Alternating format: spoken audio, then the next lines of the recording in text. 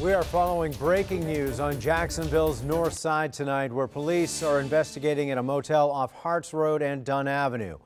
We have confirmed through Jacksonville Councilman Reggie Gaffney that one person has been shot. Now, this is far from the first time police have had to come out to that hotel. Just about 3 weeks ago, Gaffney said he has asked the state for help shutting it down.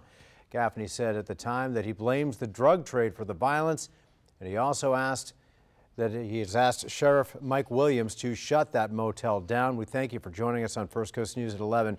I'm Jeff Ballin. Kaylee Tracy is standing by live at the scene at the Gold Rush Motel. Kaylee?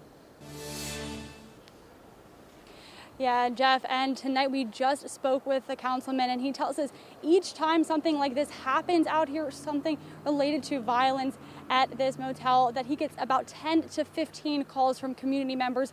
He got several of those calls tonight. He says around 9 p.m. he got out here. I'm going to step aside so you can just take a look at the scene here. He says, again, around 9 p.m., community members told him that a 20-year-old man was shot. He is not sure of that man's condition, but says the man was brought to the hospital. JSO has not confirmed that information, but we are awaiting a press briefing from JSO at some point. We are not sure of the time on that.